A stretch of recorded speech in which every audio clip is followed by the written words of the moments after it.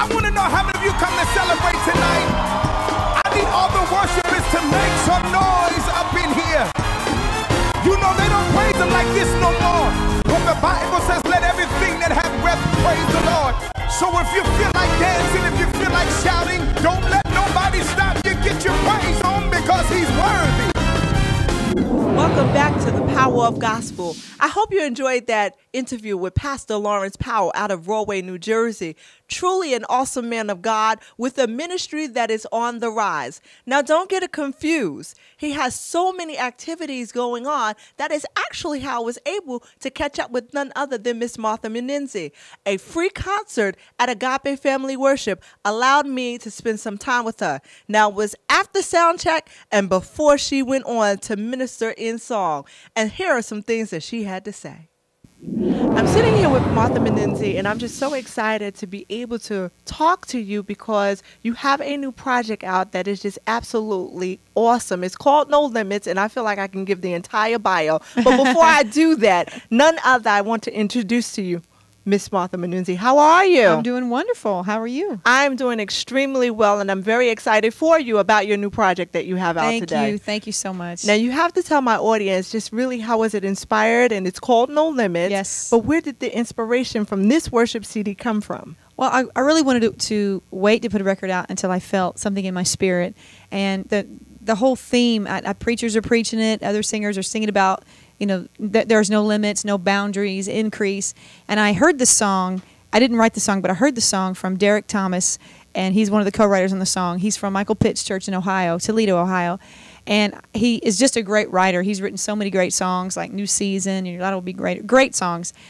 And he sent me some songs, and I listened to the first song, which was No Limits, and I said, I love the whole theme of that. It was just a great theme and a great sound, and I loved everything. We kind of took it to the next level, but I just loved the whole idea that there's no limits in God, and it kind of it really personifies, and it's the message of my ministry and what God's called me to. That boundaries have been torn down and walls have been Amen.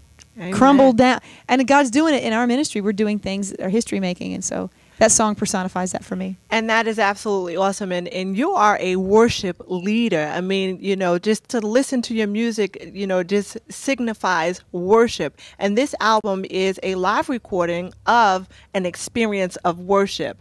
How challenging was it to do it live? It's very challenging. Can be very scary. But we went in to do it with a lot of prayer. We put all the songs together, and we're at a great church in Baton Rouge, Louisiana, ministering there, and so just a great pastor, great worship there. So we really went in with a kindred spirit with the people, and they already knew me, so that worked out great. And so they just joined in as if they heard all the songs before, because usually you don't do that. You try to, especially praise and worship, it needs to be tried and true before you get up and sing it like that cold. But they joined in and just worshiped along with us. It was a great experience. Well, now talk about the church for a moment, because I know that this church had a significant impact after Hurricane Katrina. Yes. So I want to talk about that and what that church has done as a result of, the catastrophe that happened. Well, we recorded back in June, and at this church, actually the church is called Bethany World Prayer Center, Pastor Larry Stockstill, and just a great church. It's more of a cell group church is really what it is, but there are over 12,000 members. It's just an incredible church, very missions-oriented, missions-minded, and music-driven. It's great. So they actually, after we recorded in June, Katrina hit in August. Right. And this church actually housed over 800 evacuees that left New Orleans, which is only 40 minutes away from Baton Rouge. It's very close. And they came and were housed and clothed and fed and actually put back. Families were actually reunited and put back into the workplace. And it was amazing. They said that for weeks and weeks and weeks that their services even changed because they were coming to church. 750 got saved the first week. That's the great thing about God, that although the devil comes to steal and kill and destroy, God always comes to give life, and all things work together for our good. And it really impacted their church. And also, one of the songs that we put on the record, No Limits, is the song called While You Worship. And I didn't have when I wrote this song, of course, I wouldn't have known Katrina was going to hit, but it's a song about a storm. You can make it through the storm. You can make it through the rain. The rain won't last forever. And we didn't realize that it was truly prophetic for that house.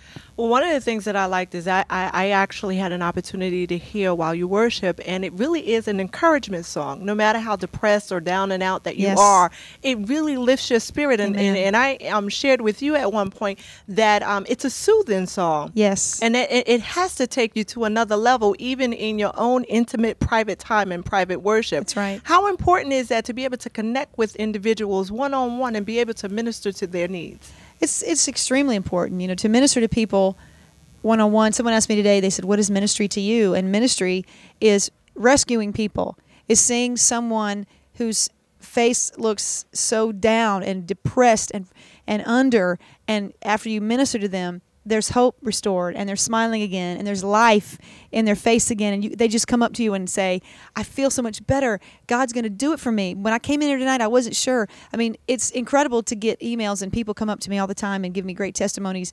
A woman today came to me and said, you know, my sister was completely delivered from cocaine when she listened to your music, completely delivered in a minute, never to go back again. I mean, those are the things you can't make happen.